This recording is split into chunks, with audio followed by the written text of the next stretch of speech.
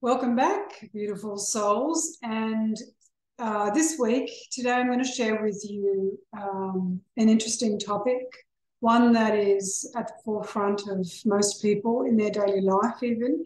And that's about not just life, which I'll start with first, but transitioning, or what some people would call, death. So I don't really like to call it death because I don't believe there is any death. I believe there is life and more life again. And even backing up to that, before you enter this body, you are living, you are a living, breathing being, in essence, in another way. So understand that this is what I've come to believe. This is what makes sense to me. You make up your own minds. I'm just going to share some information around this because it may actually help you with what is coming for all of us, and that we do transition. For a lot of people who are transitioning, they can struggle with going into that, returning to who they are or who they've become more so, because there's a lot of fear around it. They can be hanging on to a lot of things here on planet Earth. There's many reasons. So I want to back up and say, let's start with life first. So when, a mother is carrying a baby, when that baby's conceived and it grows, my belief system is that that being is not in that baby all the time. I believe that it can come and go. I believe mostly it's observing the being before it enters the actual physical body. Some people might argue, well, how does it exist then? Well, everything is consciousness. Even your body is a separate consciousness to who you are. This body is a vehicle, okay? And you get to be the driver in it. But your cells, you're not telling your cells what to do. Actually, you are, by the way that you feel and you think. But it's not like you're saying, come on, heart, pump blood, okay, lungs, now breathe. It has its own mechanism. It has its own consciousness. It is brilliant in its own right. It just has an innate knowings. And you would say, well, how could that be? Which is a really great question because it is consciousness. So, of course, you are inhibiting in this space. And when you're not here, meaning when you're asleep, when you go to sleep at night, you do leave your body. For some of you, you may astro travel. For some of you, you may return to your source, which is, what we mostly do because that's where healing takes place. We get out of the way of our body, let everything come into alignment, just let the body do its own thing, which you really need at least a good minimum 4 hours for the body to do that. 6 is great. Some people need more. And then come back into the body, and that's what you do upon awakening. So every night you kind of die, you transition, and every morning when you wake up, you're coming back into your body. And an interesting thing is that I'm thinking about right now is, have you ever been so tired that when you fall asleep, you literally fall into sleep or fall out of sleep? You feel yourself falling, and if you don't let yourself go, you do that. Have you ever had that? It's like I've had it many times. It's like you're not relaxing. It's like you're not. I read once that you're releasing yourself too fast. Could be a combination of that and not letting yourself relax and go. So that is an interesting feeling and you see babies do it, their reflexes, when they sleep, almost like they're falling more into the deeper sleep and whatever else is going on there. So when a baby is within, the mother's tummy, it is life, but the actual essence of the being, the soul, you, the personality, I believe, is sort of observing, maybe coming into the body when it's progressed along the way. I don't really feel it stays there for long periods. I feel like when that baby is born, when it takes its first breath, for the most part, and I think it's an individual thing, you are choosing from that state of what you want. I think it is more towards the end. That's my feeling. And when you take that breath, that is when you're breathing your life into that physical apparatus, because the breath is your connection. Even though babies are breathing inside of us, they're swallowing water or whatever they're doing. They're not breathing air, we know that. I'm not going to get too technical because I don't know all the bits and pieces, but it's not till you're born that you're actually breathing oxygen, you're breathing air.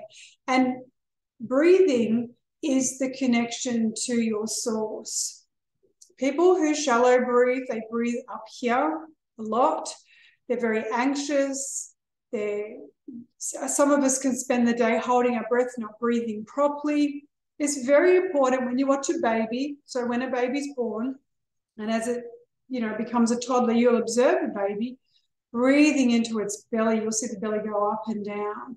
So it is good to take some deep breaths, and just, you know that when you take a deep breath, even if you do that 3 times, you relax straight away. You feel the fullness, besides the fact that more oxygen's going into your brain and other spaces, but it is a calming, soothing mechanism. So if you can pause and do that a couple of times a day, just be conscious of that. That is quite powerful, because the more you can breathe, you don't want to breathe deeply all the time because you will pass out. But if you can spend more time breathing more in depth, not holding your breath or shallow breathing, it will change everything. It will change your anatomy, your physiology. It'll change the way you feel. It's very calming. When I meditate 15, 20 minutes a day, meditation can be very simple. It can be just following the breath, breathing in and out, and doing a couple of deep breaths at first, and then just letting it flow in and out, and listening to the breath. And when you focus on that, everything else goes away. You are really clearing and in sync with who you are. And it's a good way to just detach. It's a good way to unplug. Of course, you don't want to do this all day. You're meant to think, you're meant to do, you're meant to have fun, you're meant to have experiences, okay? You don't need to be guruing, or whatever you want to call it, all day long.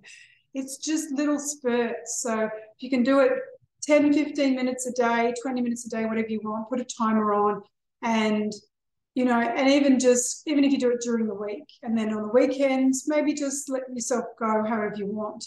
So it doesn't become too overwhelmingly like a routine where I've got to go do this. Something you want to look forward to. So the breath is everything. And there's a lot of breath work out there, but the breath is connection to the life force. So much so that your energy is in it, your personality is in it, your connection is in it, because when you stop breathing and you release from this body, you're gone. So your breath is your connection to your source. What else did I want to share with you? So I've got a note there about re-energizing. Not really sure what I was thinking when I wrote that, but I pretty much covered a lot. Okay, so what I want to come round with to say is that whatever your belief system is, it's perfect for you. It's right for you. So if you don't believe there's any life after this life after death, as some people call it, then that's fine if that serves you. But is that serving you? You have come from somewhere, you will return there. And not only that, have you come and a part of you has come, it is always connected to that. And the way you know that is by the way that you feel. So when you feel good, when you feel happy, when you feel joy, when you feel content, when you feel any positive emotion, you're very much connected to your source. When you feel negative emotion, you are moving away from who you are. Perfectly fine. It's part of being human, but not really ideal to hang out there for long periods. You really want to come back quickly and try and remain close to your source of who you are, where you just feel happy, content, whatever it is, okay? Again, I'm not pushing against not to feel negative emotion. It is part of the human experience, and it is allowing it. It is not to pretend it's not there. Whatever it is, it's there. Let it come up, and then allow yourself to gently shift back. Acknowledge it. That's okay. It's just telling me something. Thank you for being there. And now I just want to feel a little better. So you can think your way to feeling a little better. You can feel your way to feeling a little better, and you can do your way to feeling better. Sometimes you just need to go for a walk. Sometimes you just think a thought that makes you feel better. Sometimes you can just feel that feeling another feeling makes you feel better. So there are many ways to come into your alignment. So beyond this physical realm, there is non-physical, and it is always there. And you will question it at times when things happen to you. When you return to your source, you are returning to the expansion of who you are, who you've become. Now, for some of you, you may have expanded on this planet because that's the work. The work is to have an experience, your soul expands up here, it takes the hit every time, it takes the expansion, and then it's your job to come into alignment with that and feel what that expansion feels like. So basically to get your manifestations. I'm not talking about just physical, I'm talking about feeling manifestations. So if you're someone who's chronically sad all the time, your soul over here has become happy and happier every time you've become sad. And the sadder you become, the greater the gap, the more your soul's become happy. And it's standing here stronger, stronger, stronger. And that's why you feel crappier and the gap gets bigger until you stop and say, well, there's a reason why I feel sad or this chronic sadness, and I may not know what it is. However, I would like to feel less sad. See, that brings you closer. Oh, that feels better already. This is nice. I like this. See what happens?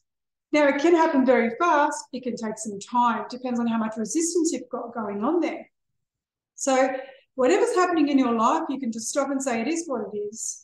The moment you do that, you ground, you plant your feet, and now you can move forward. Now you can say, okay, now what would make me feel better right now? Maybe just being where I am is enough right now. I've just moved a bit. So your soul is always expanding because of you, because of the human life you're experiencing. And your job is to come into alignment to find ways to experience and benefit. You know, you want to reap the reward. You want to reap the harvest. You've done the hard work. Now it's time to come into alignment. So that when you do leave this body, if you have experienced that a lot, you will still feel expansion, probably not as much as someone who didn't come into alignment in their physical life. So, you know, it's an enlightenment, it's an expansion, it's leaving behind all the negative that is human and feeling the unconditional love and the positive. And that's what you go into when you transition. You don't have to die or transition to experience that. You can find ways to feel that in your life now because that is who you're meant to be. You're meant to feel joy. You're meant to be happy most of the time. Things are supposed to work out for you. You are meant to be well. Sometimes stuff happens and that doesn't go that way. That's okay. Just come back to things are meant to go well for me. I want things to go well. Things work out for me. Now, you don't wait till things are bad to start saying all that. You start saying it now so that when something does go awry, you can say, that's okay. Things do work out for me. It'll figure out. So you've got this backup. So if you're having concerns about the afterlife, I would call it more life, you can start to calm yourself and start to realize it doesn't make sense just to live one life. It doesn't make sense just to come from nothing and then die and nothing exists. It doesn't make sense. And you know how it doesn't make sense?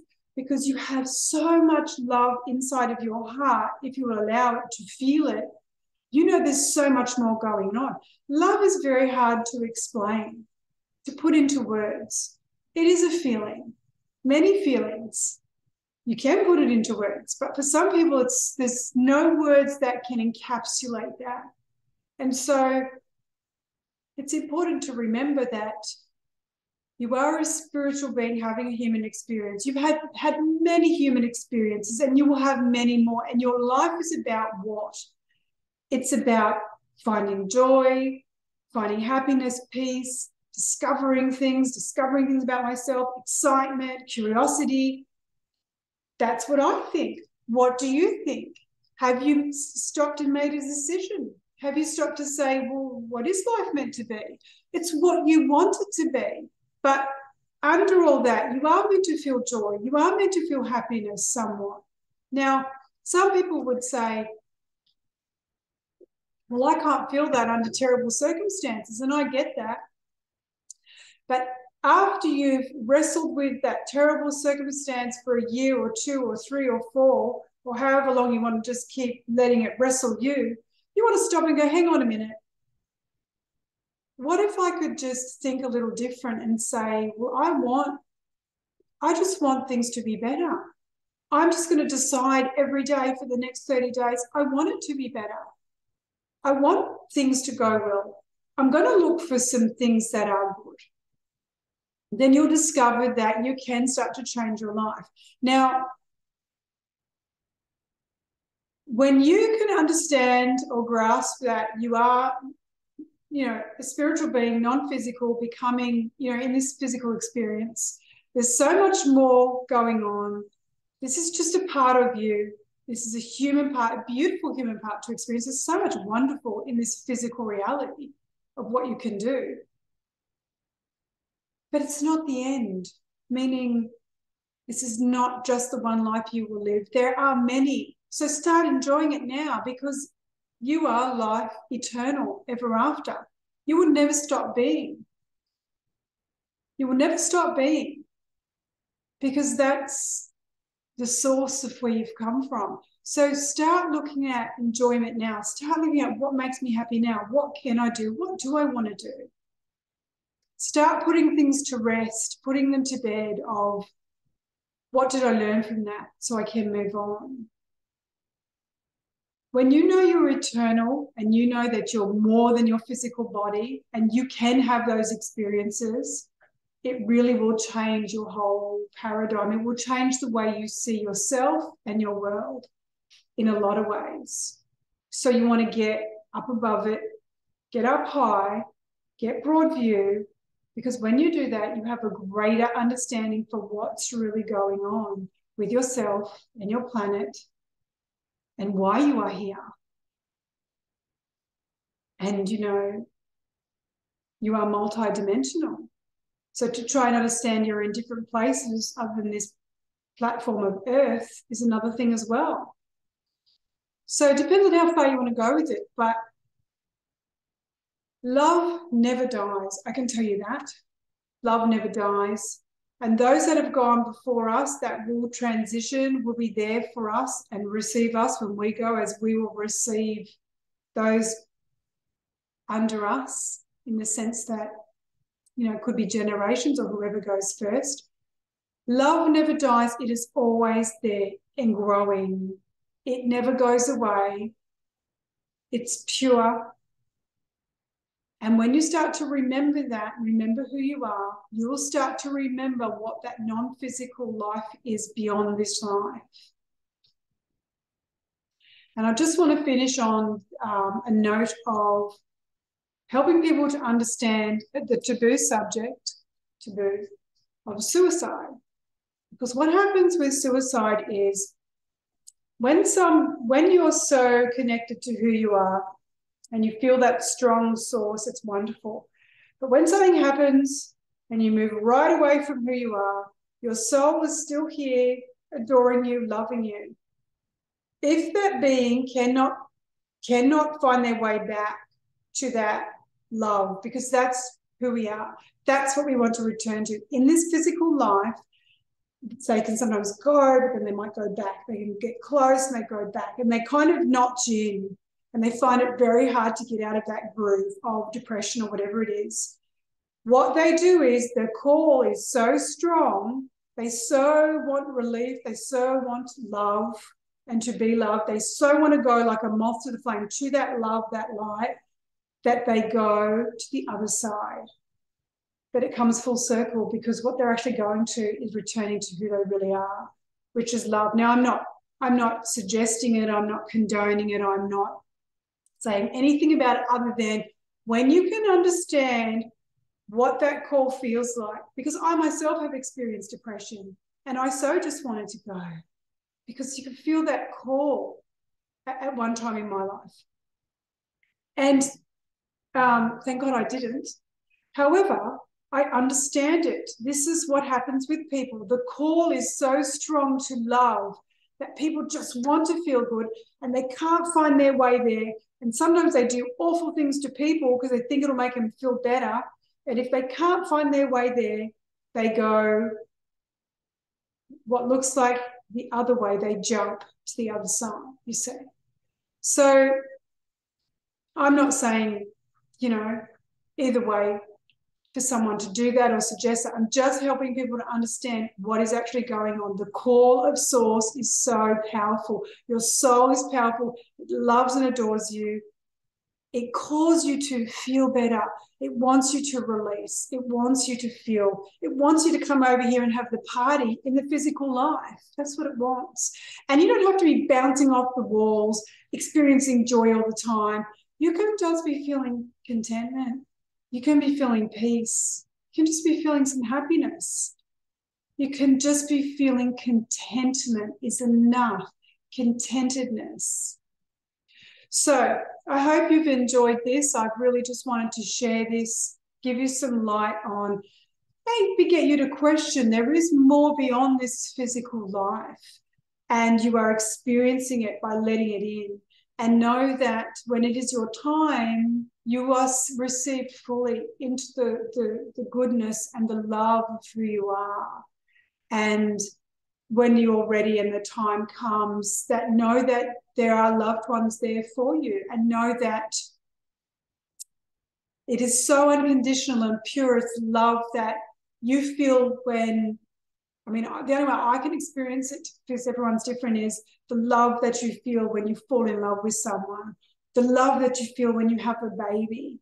That's next level. So it's different for everyone, because not everyone has babies and not everyone's fallen in love, but you may have fallen in love with something, your dog, a horse, anything. You can feel love in many ways. In fact, it's everywhere. You can feel it by looking at a vehicle or a car that you want. You can just love it. There are some people that just loved their car all their life. It gave them so much joy. It was a part of them. And that's what it's all about. It's really us experiencing and expanding to more of who we are and letting more love in and opening up that heart chakra, and that upper heart chakra. So I hope this has been helpful. It's big soul love from me. And bye for now.